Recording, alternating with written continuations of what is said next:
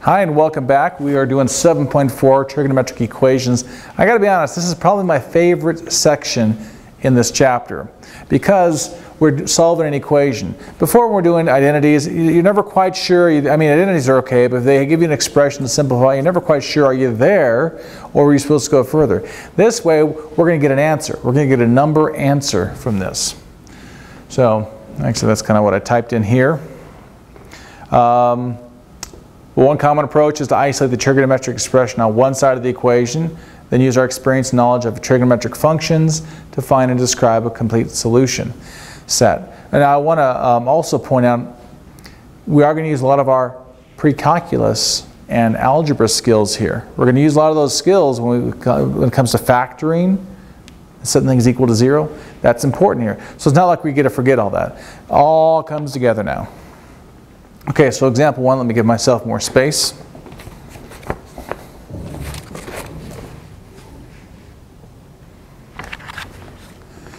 Says 4 sine squared x plus 2 equals 3.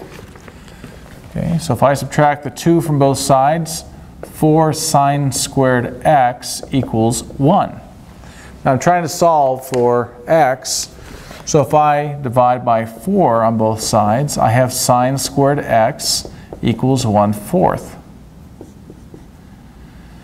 Now I want x again, so let me take the square root. The square root of sine squared x is going to be plus or minus the square root of 1/4. This is always important when we're solving. When we have a variable that's squared, the variable's inside a function that's squared here, so we have to look at both the positive and the negative, because the principal square root is always positive. So we have to look at both the positive and the negative.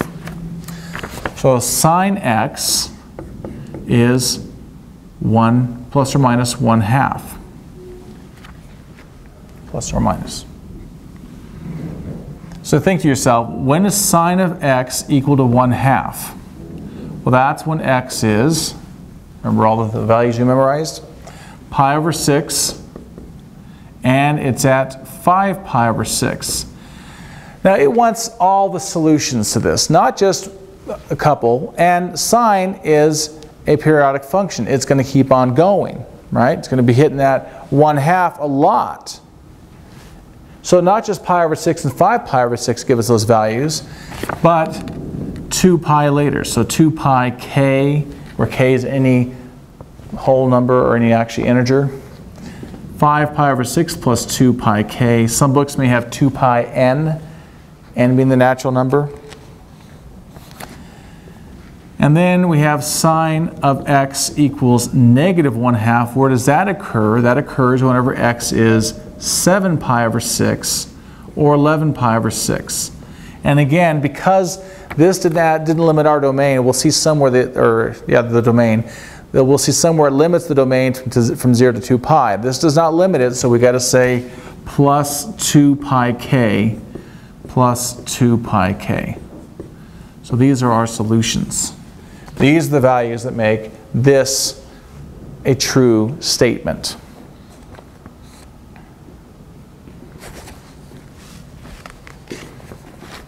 Okay, feel free to pause that one.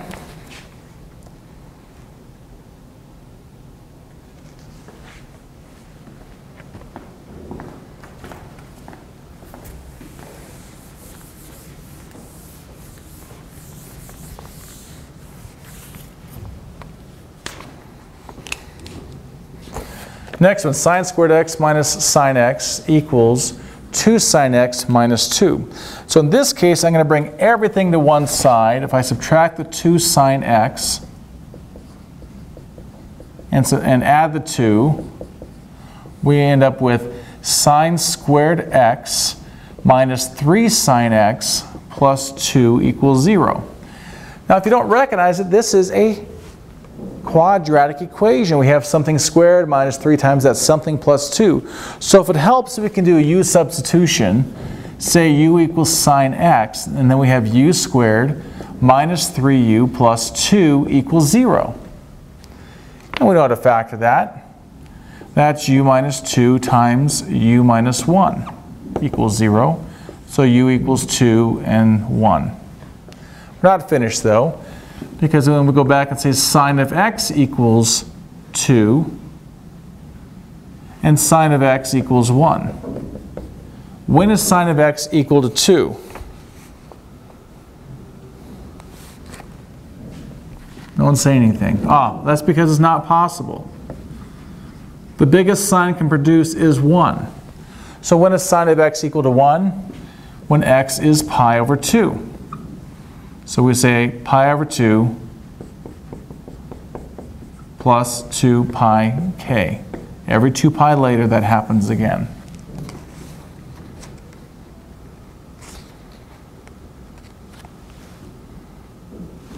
And our last one here from this example, the last part of this example, sine cubed x equals sine x. If I subtract sine x from both sides, I have sine cubed x minus sine x equals 0. And I don't know if you recognize that this is a cubic equation, but if it's hard to see that, feel free to do that substitution, u equals sine x.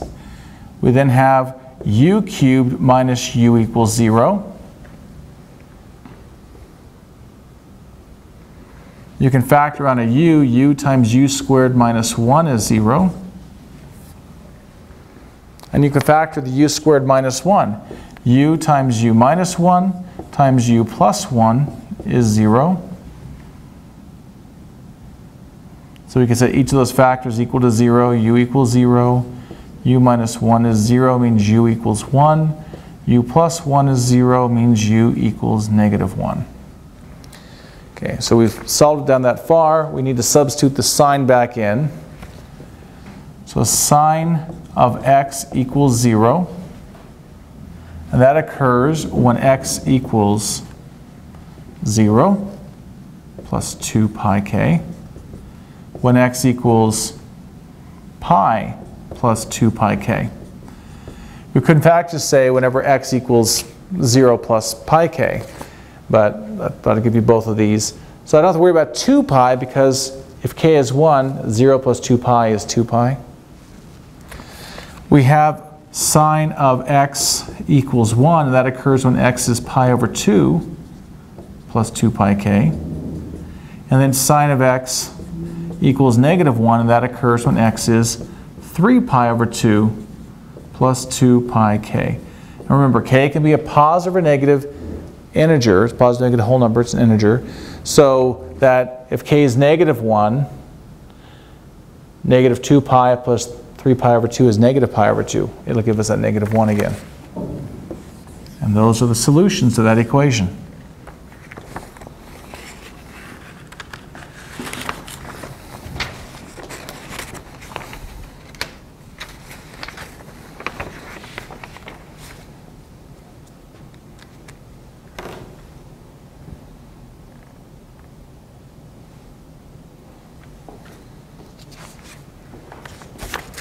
Moving on to example 2. Well, the nice thing about this one is it gives us a domain from 0 to 2 pi. So we don't have to worry about that 2 pi k thing anymore for this one, for these two here.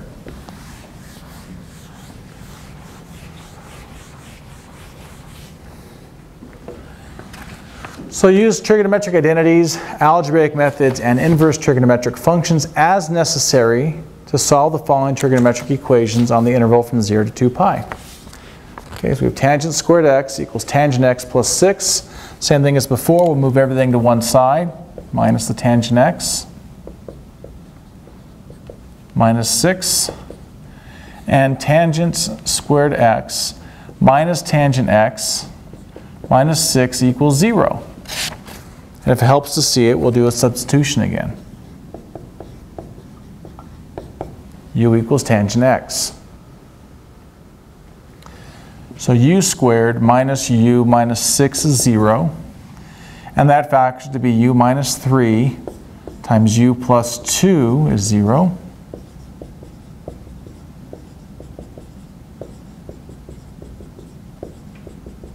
So u is going to be 3 or negative 2. So tangent of x is 3, and tangent of x is 2, negative 2. And this one's going to be a little different. We're going to have to use a calculator for this. If I do arctangent or tangent inverse of tangent x and tangent inverse of 3, I get x equals 1.249. But let's think about that. 1.249, that occurs up here.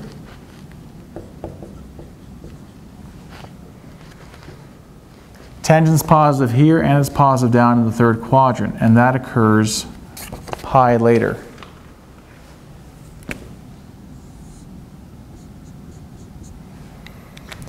So we would have 1.249 and 1.249 plus pi.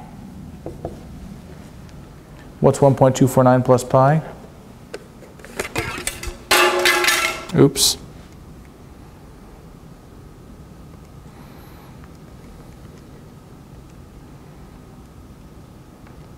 I get 4.3906. So two values at work there, 1.249, or from this point all the way around, it's 4.3906. Now, this next one's a little interesting, a little more interesting, because tangent x is -2. If we do arctangent or tangent inverse of tangent x, we get tangent inverse of -2. So x is how much?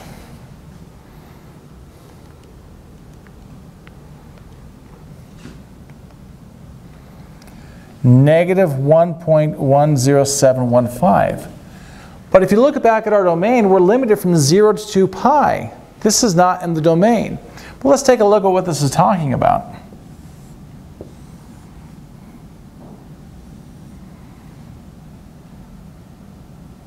I think it's more like this. Okay, so here's our angle, -1.10715. The tangent is negative in the fourth and the second quadrants. So, if we extend that up, and if we add pi to this, we get this other angle from the x-axis, positive x-axis up to this angle. So I'm going to take that last value and add pi. And that means negative, where should I put this? Negative 1.10715 plus pi is 2.0344. That means that this part right here is 2.0344. Next step, this quadrant down here, that quadrant occurs where it was, this angle occurs where it was, or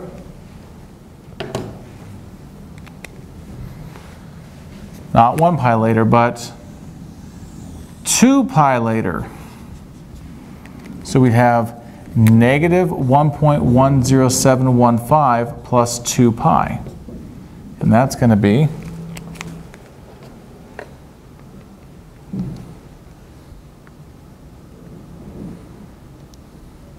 $5.1760.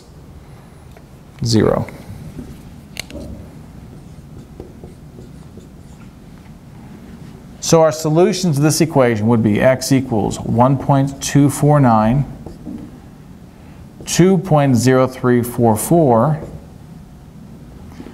4.3906, and 5.1760, if you want that 0. And those are the solutions to this equation.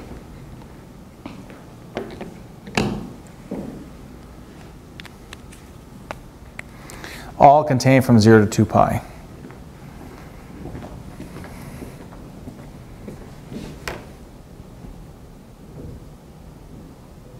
Okay, moving on to the next one.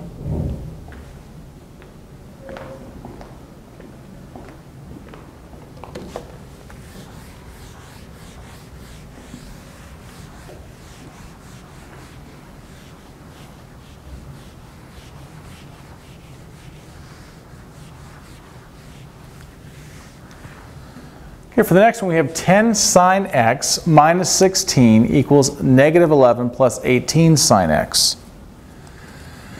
If I bring the sines to one side, because nothing's squared, I'll bring the sines to one side and the non-sine terms to the right side. Plus 16 plus 16. We have negative 8 sine x equals 5. So that sine x equals negative 5/8. So sine inverse of sine x equals sine inverse, also called arcsine, of negative 5/8. The problem here, again, we're looking at the domain being 0 to 2 pi, and knowing what we know about arcsine, it's going to give us values, because this is a negative 5/8, it'll give us values from negative pi over 2 to 0. But we'll go with that. By the way, I am in radian mode.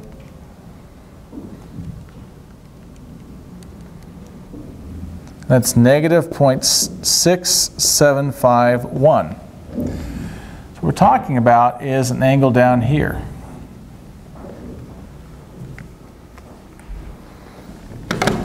Going the negative direction. Now sine is negative in the third and fourth quadrants. So it's going to be negative in this third quadrant where the reference angle is negative 0.6751 and negative in the fourth quadrant. So what that means is we would add how much to this? If we went up like that, it'd be pi over 2. This would be pi. So what we're doing to this now, excuse me, might sound a little complicated. We had to go, to get this angle, we had to go the full pi plus 0.6751. So we're looking at pi plus 0.6751. The positive, I should take away that negative. This positive distance. So from the positive x-axis around to the negative x-axis and then 0.6751 further. And that gives us the angle in the third quadrant.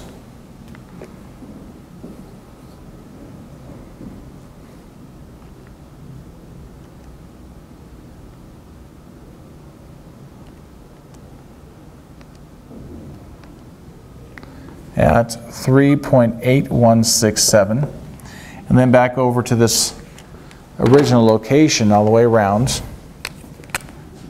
From here all the way around, that means we're adding 2 pi to it. So we'll do 2 pi plus the negative 0.6751. This time we keep it negative because we're talking about the negative directions. 2 pi further. And that is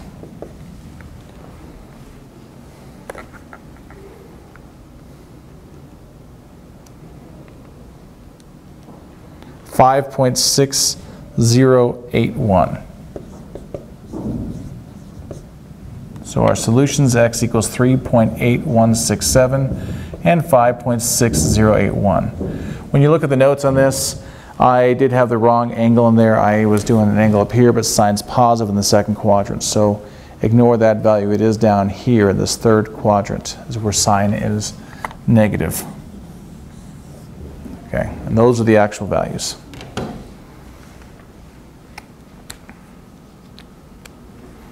Okay, feel free to pause that if you'd like.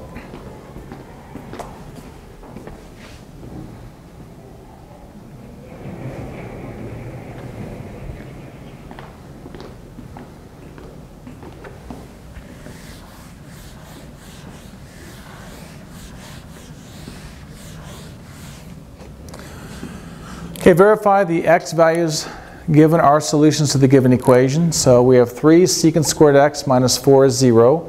This just means we're going to plug it in. 3 secant squared of pi over 6 minus 4 is at 0. Well, that's 3 times secant of pi over 6. This quantity we end up squaring, that's what the squared there means. Minus 4 is 0. So 3 times what? Now secant of pi over 6 is 2. No, I'm sorry, it is square root of 3 over 2. Minus 4 is 0. I got that wrong still. It's 2 over the square root of 3. I got to think of the inverse of cosine. So this is saying 3 times 4 over 3 minus 4 is 0. So 4 minus 4 is 0. It works. We'll look at 5 pi over 6 now. 3 secant squared of 5 pi over 6 minus 4, is that 0? So we're talking about 3 times secant of 5 pi over 6. We square this quantity, minus 4 is 0.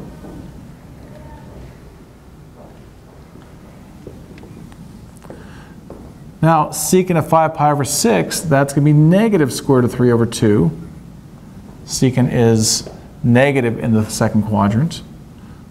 I got that wrong again. It's 2 over square root of 3. Minus 4 is 0, so it's 3 times, but the negative squares out, 4/3. So 4 minus 4 is 0, so it works. X equals pi over 6 and 5 pi over 6 are solutions.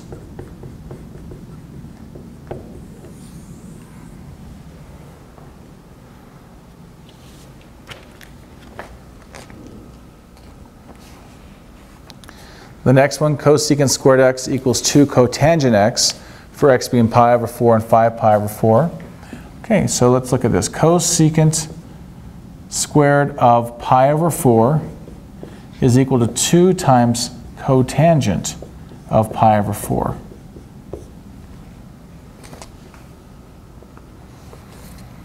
This is going to be cosecant of pi over 4 squared equals 2 times, a cotangent of pi over 4 is just 1. Cosecant of pi over 4 is square root of 2. We're squaring that amount is equal to 2 times 1, so that 2 equals 2. That works.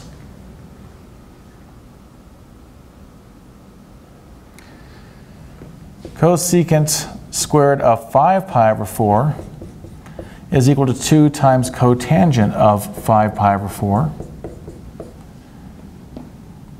This is cosecant of 5 pi over 4 squared is equal to 2 times cotangent of 5 pi over 4 is 1. This is negative square root of 2. What we square it, the negative will go away. So 2 equals 2. That works.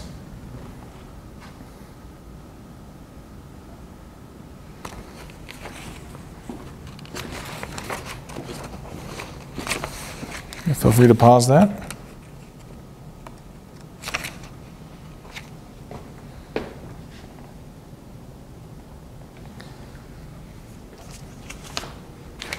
Excuse me. Now, for example 4, we're going to use a graphing calculator to approximate the solutions of the given equation for the interval from 0 to 2 pi. So I'll go ahead and get the graphing calculator, the screen working. Okay, it's going to come in here and clear some stuff off. Okay, it wants us to show 2 sine x plus cosine x equals 0, or find when that's the case. What I want to point out, and maybe I shouldn't have lowered the screen so quickly,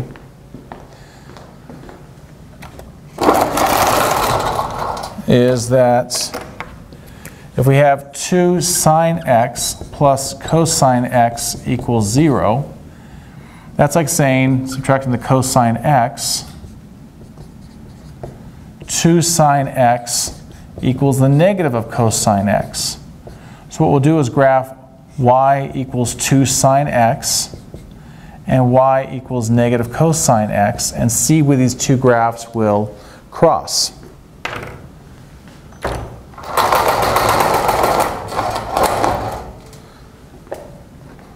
So you're seeing stuff from a previous problem I've done with the calculator.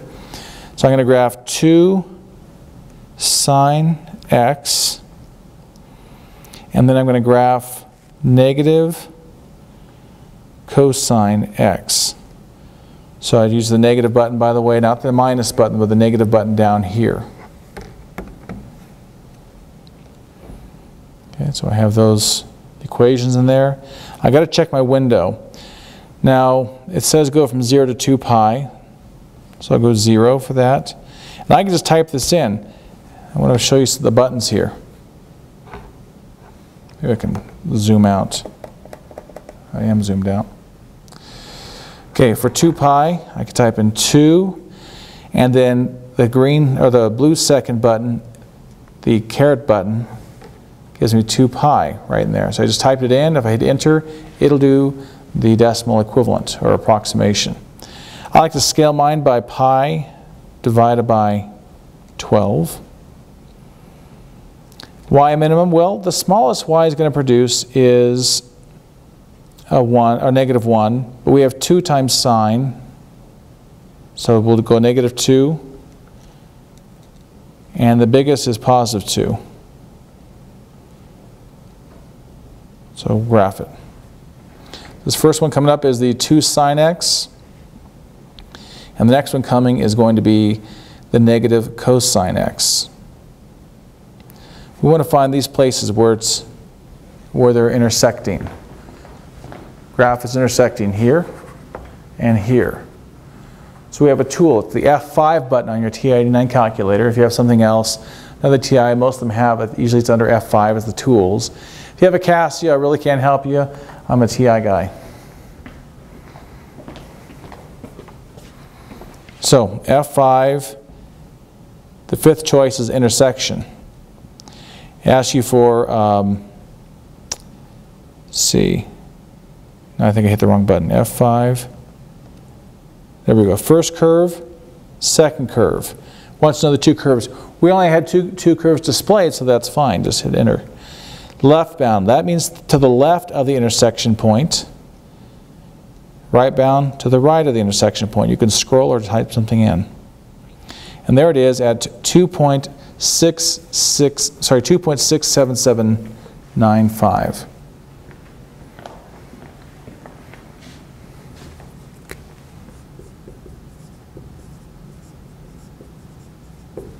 Let's find the other location of the intersection. F5, intersection, first curve, second curve, and our bound. I can just hit the bound now. This can take a little bit of time. I could type something in too. I'm just going to scroll it because we're almost there. But it's important to stay on the left side of that. And scroll past the intersection. Now we're on the right side. There's the intersection at 5.81954.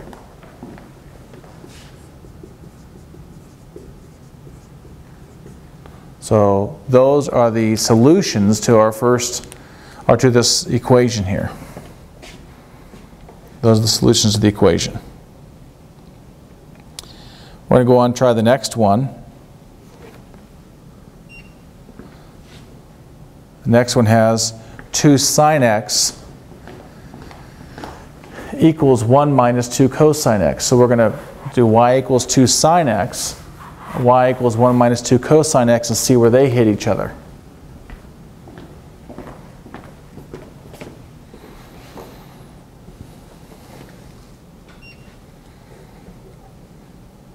Back into this. 2 sine x, already have it there. And then we have 1 minus 2 cosine x. Now, so I have other stuff on there, but these two have the check marks. Those are going to be the 2 that are graphed. You can, like I said, I have 17 things on this before these 2, and they're not being graphed because they're not check marked. Here's 2 sine x. We saw this earlier. And then 1 minus 2 cosine x. Oh, I may need to change my window because it goes up to 3. I guess I don't really have to because there's the intersection, there's the intersection. But I'm going to just for the aesthetic value.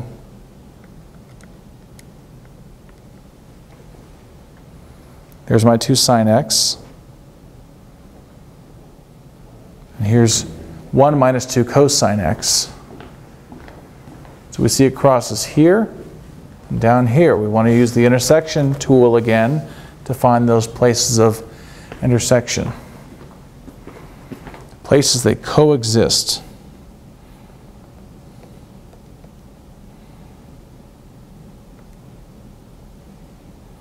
And here I'm just typing in 0 pi, because I know 0, 0 pi is about there. It'll take longer if I have a wide range, and you see how long it took. 1.99483.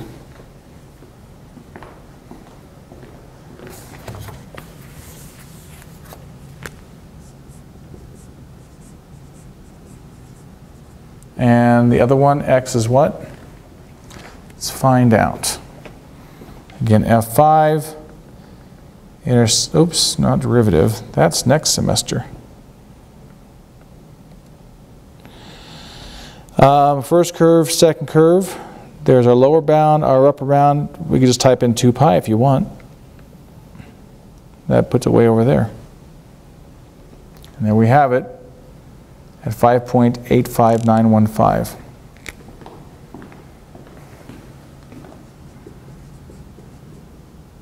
What did I say? 5.9? No, got it wrong.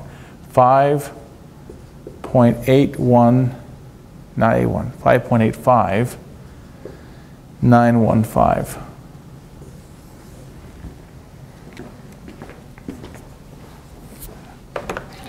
Oops, and that is our graphing calculator, T89.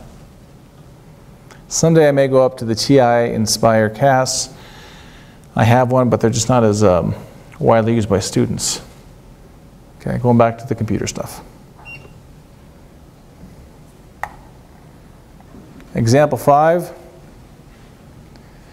says determine if the given value is a solution to the trigonometric function. The value of x is not a solution. Give all the solutions to the equation.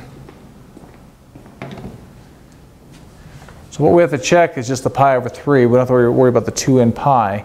That's just generating all the other values that would occur.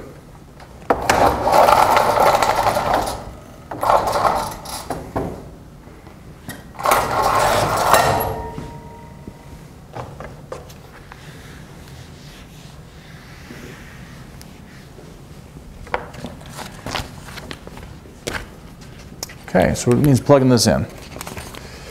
Sine squared of pi over 3 minus 3 cosine squared of pi over 3. Is that going to be 0? Okay, well, we have basically sine of pi over 3. We're going to square this quantity minus 3 cosine of pi over 3. We square the cosine quantity. This is square root of 3 over 2. We square it minus 3 times, I forgot my squared. 3 times 1/2. Cosine of pi over 3 is 1/2 squared. So we have 3/4 minus 3 times 1/4. Is that 0? Yeah, 3/4 minus 3/4 is indeed 0.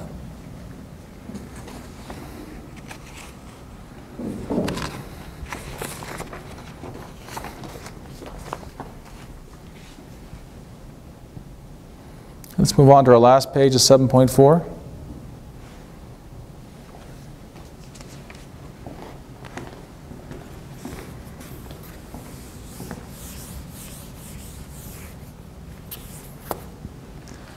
Solve the following quadratic-like equations in the interval from 0 to 2 pi. We've already seen this type of thing, but before we had to move everything over, everything's on one side now. Oh, but look at this. It's sine squared, and there's a cosine. We want everything to be sines or everything to be cosines so we can do the U substitution. It's not that way now. Is there a way we can convert one of these, the sine or the cosine, over to the other? And the answer is yes. We have the Pythagorean identities. So that's going to be 2 times sine squared is 1 minus cosine squared x plus 3 cosine x minus 3 equals 0. This is 2 minus 2 cosine plus 3 cosine x minus 3 equals 0. So it's negative 2 cosine squared x plus 3 cosine x minus 1 equals 0. Now I'm going to divide by -1.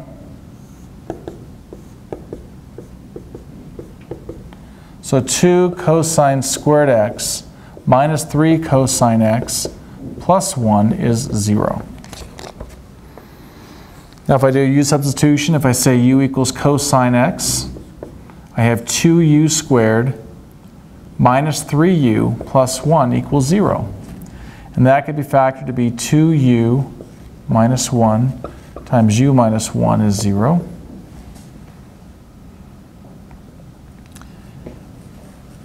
So 2u minus 1 is 0 means 2u is 1, or u is 1/2. U minus 1 is 0 means u equals 1.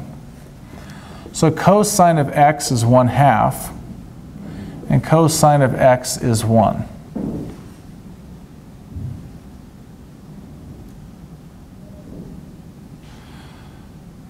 When is cosine 1/2? Whenever x is pi over 3 or 5 pi over 3. When is cosine going to be 1? On this interval, only whenever x is 0. When x is 2 pi, it's 1, but notice the parenthesis here. So our solution set is 0, pi over 3, and 5 pi over 3.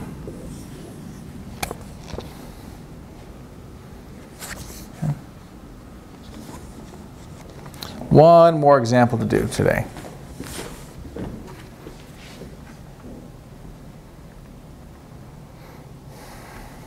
Solve the equation on the interval from 0 to 360 degrees. So instead of radian answer, we have degree answers here. And give exact solution when appropriate. Otherwise, write answers to the nearest tenth. So tangent x equals cosine x. Now, tangent x is sine x over cosine x.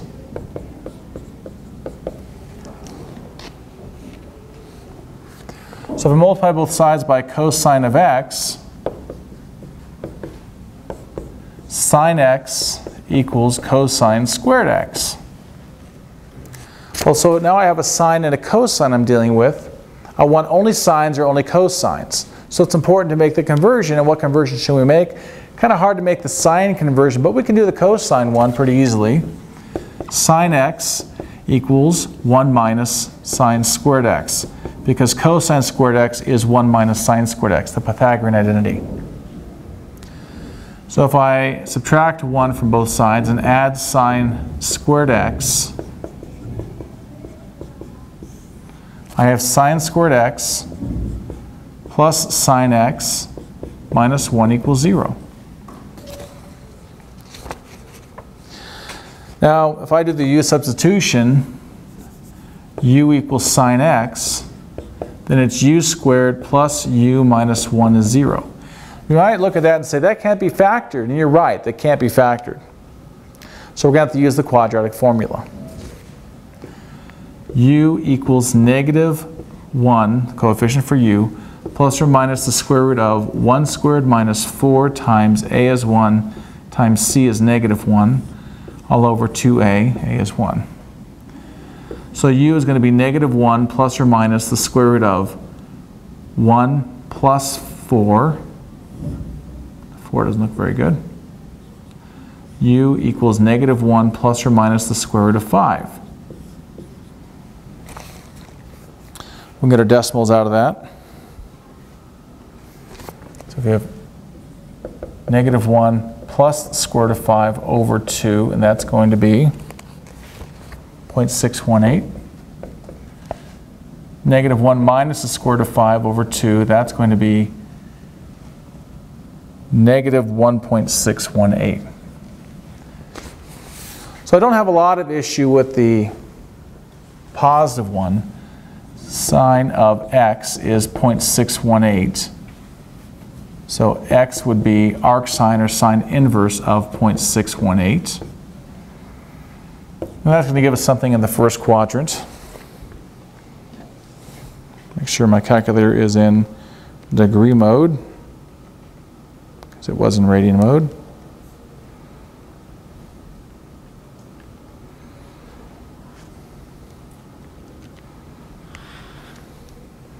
and I get 38.17 degrees.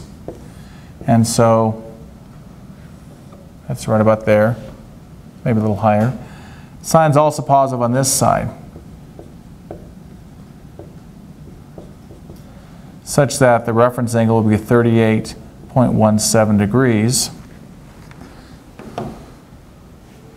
So consider then, to get that, this angle here, the whole thing would be pi. We would take away the 38.17 degrees.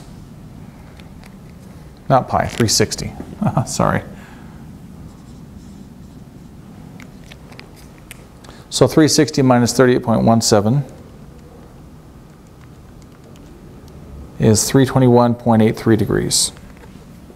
Oh, not 360, I'm sorry, 180.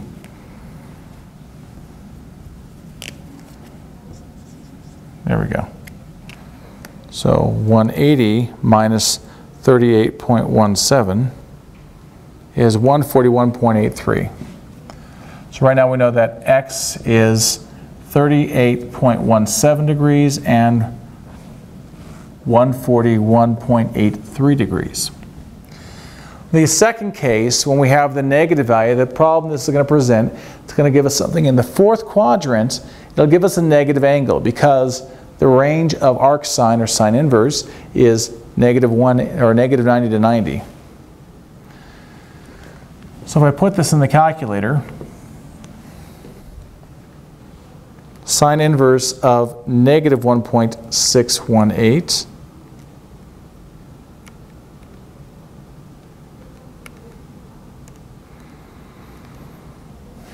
oh, it's undefined. Why would that be undefined? Oh, why wouldn't it be undefined? Sine can't produce something smaller than -1. Sine produces things between -1 and 1. This value falls outside our domain for arc sine, the range for sine. So sine x equals -1.618 is not possible. So our only solutions here